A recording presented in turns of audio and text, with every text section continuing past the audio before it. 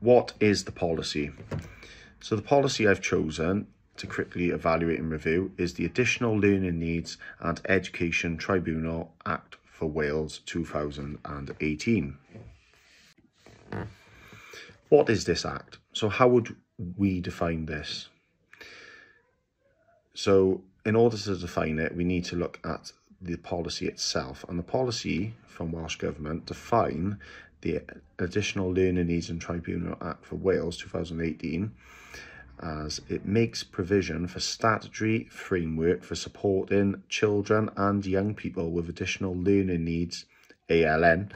This replaces existing legislation surrounding special educational needs and assessment of children and young people with learning difficulties or disabilities in post-16 education and training. The Act also continues the existence of the Special Educational Needs Tribunal for Wales, which provides children, their parents and young people the opportunity to appeal against decisions made by the local authority in relation to their and their children's additional learning needs, but it's now been renamed to the Educational Tribunal for Wales. So to get more information on this Act, you can go on the Gov website for Wales and type in Additional Learning Needs and Educational Tribunal Act for Wales 2018. So now we're going to evaluate this policy at government level. When did it come into place?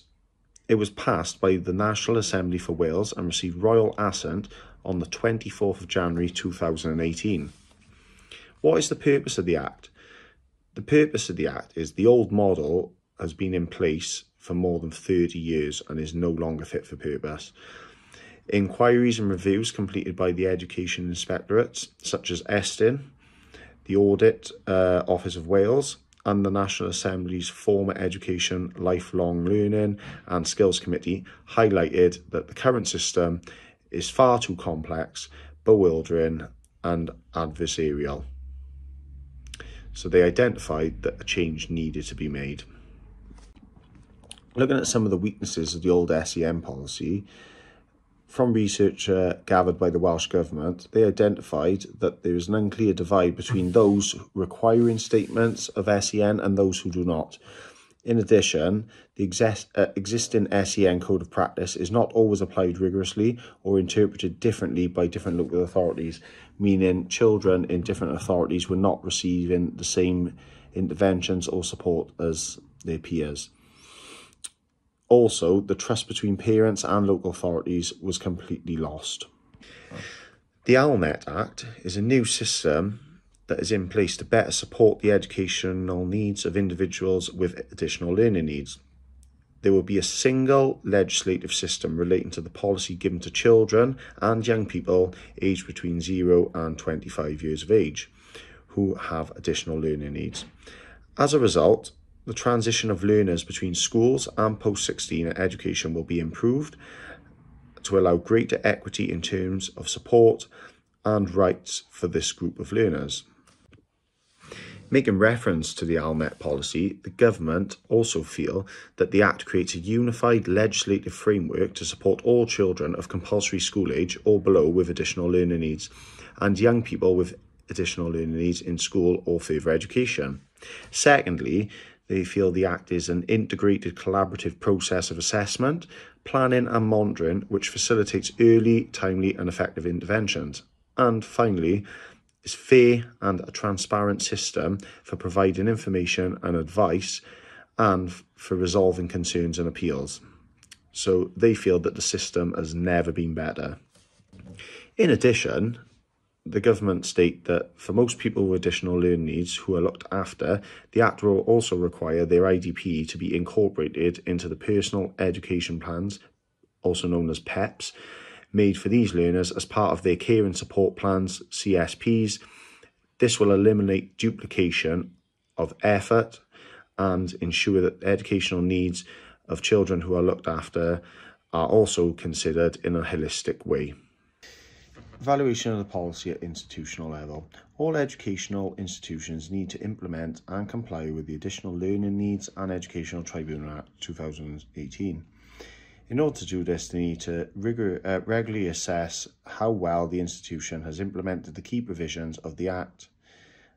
At ACT, the school has a rigorous self-evaluation as part of the school's improvement plan.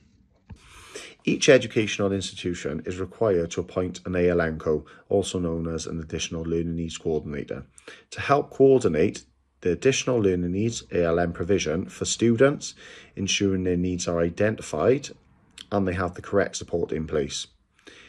In addition, they need to make sure that they're offering a universal learning provision to all students, and then additional learning provision, or an ALP, to those who require extra support.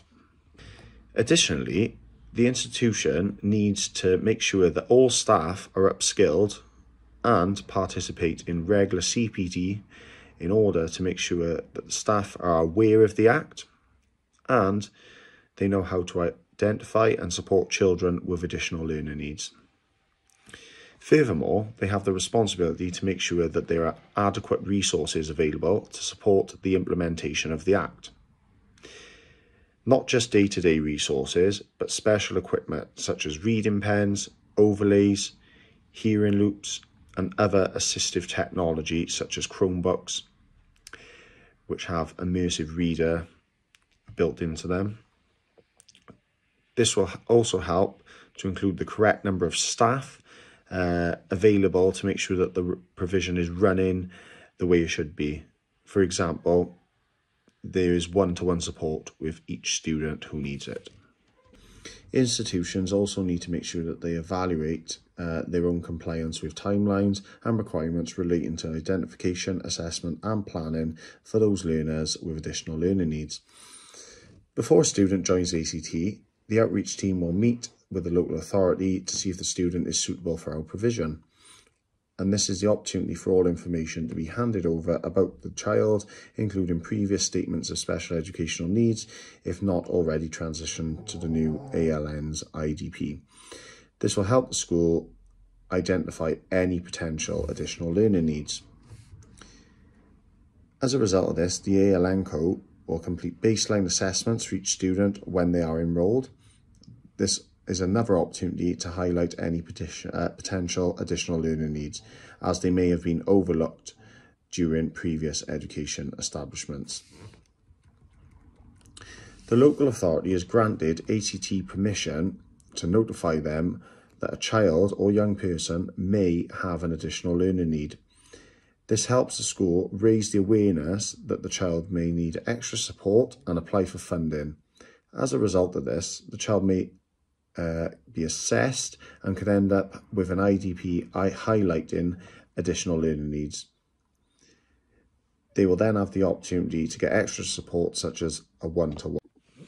The final expectation placed on educational institutions is that they must review the processes for creating and updating IDPs, individual development plans, for students with additional learning needs. So stated in the Act, there is a 24-month rule. So this rule means that provision must ensure that there is no child or young person can be subject to a statement of special educational needs or additional learning needs for longer than 24 months after the commencement of the Act. So this rule aims to promote regular and timely updates of IDPs. At ACT schools, we have annual reviews for our children who have additional learning needs. So this will be a collaborative review between the local authority, the school, the parents and the students, and we will look to make sure that the IDP is still relevant and suitable for our students. I've been involved in these reviews and I have first-hand experience that they are very positive. It allows us to support the child in a holistic way. It's also important to complete these reviews regularly, as the students may change their needs from time to time and from when they were first assessed. In addition, this is a good opportunity for multi-agencies to be involved, and they can also review the progress of how the IDP is supporting each student. Now I'm going to review how the Additional Learning Needs and Educational Tribunal Act for Wales 2018 impacts teachers and how they plan, deliver and shape the learning provision. The ALNET policy or Act has significant implications for how teachers plan, deliver and shape learning provision in Wales, as it introduces a more inclusive and person-centred approach to addressing the needs of students with additional learning needs. So some of the ways that it impacts teachers are that teachers help to play a crucial role in identifying and assessing students with additional learning needs. The Act helps to emphasise early identification, and teachers are expected to work closely with other professionals such as ALNCOs and parents to help identify these ALNs. The process involves ongoing assessment and a collaborative approach to understanding each student's specific learning needs. The Act also promotes a more collaborative approach between teachers working with their peers, other specialists, parents and the students themselves. So teachers are also encouraged to work with and in partnership with other professionals such as educational psychologists to help ensure that students' additional learning needs are effectively met or addressed. This collaborative effort helps to shape the learning provision to meet the individual needs of the students and their requirements. Teachers are also required to continually review and evaluate the effectiveness of the support and the provision for students with additional learning needs.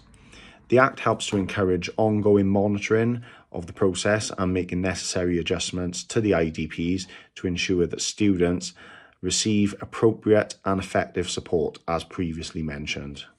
In addition, teachers are expected to engage in CPD to better understand the new legal framework and the principles of the Act. As a result, teachers will be more equipped with the knowledge and skills needed to provide the best support for students with additional learning needs. A positive from a teacher's point of view is that the Act promotes regular communication between parents, teachers and students. This is something that I like to do in my practice in order to maintain good relationships with not just the students, but the parents. Students have a regular opportunity to review their learning pathway in ACT as we have weekly reviews. So this is a chance for them to choose what sort of enrichment activities they would like to do. And they get time to reflect on what worked well last week, what they're going to work on this week, and are there any concerns or any way that the school can help to support. So the final area of this Act that I'll be reviewing in this vlog is how does the ALNET policy 2018 for Wales impact our students? So the ALNET policy offers inclusivity, allowing students to foster a sense of belonging and equality among their peers. Students will also get a person-centred approach to meet their specific learning needs. Additionally, students can get identified early, which means they shouldn't develop any further gaps in their education, and they can get support and interventions from early on. Finally, just to summarise what we've discussed today, whilst evaluating and reviewing the ALNET 2018 policy for Wales, personally, I feel that the Act is positive as it offers more specialist support to students who need it. Due to the Act being statutory, students can no longer get overlooked, and government, institution and teachers will have to take responsibility to making sure that the Act is implemented correctly, as it's everyone's responsibility to make sure that students with additional learning needs get the support they need. I do feel we're in the early stages of this Act becoming successful, as it's taken a long time for institutions, teachers and other specialists to get to grip with how the Act is being rolled out. Some of the limitations that I'm finding at the moment are that it's still taking far too long for students to get diagnosed or notified as having additional learning needs. Another thing is the amount of time is taken once being accepted as having ALN. for the support to be implemented. And this might be because people are still not taking responsibility for who's going to fund the extra support. I know at ACT schools, we have students who need additional support, so additional one-to-one support, and still there's arguments between who is going to fund it. Is it the local authority's responsibility? Is it the school's responsibility? You know, there's still some clarity that needs to be put in place, and people need to own up and take responsibility for it.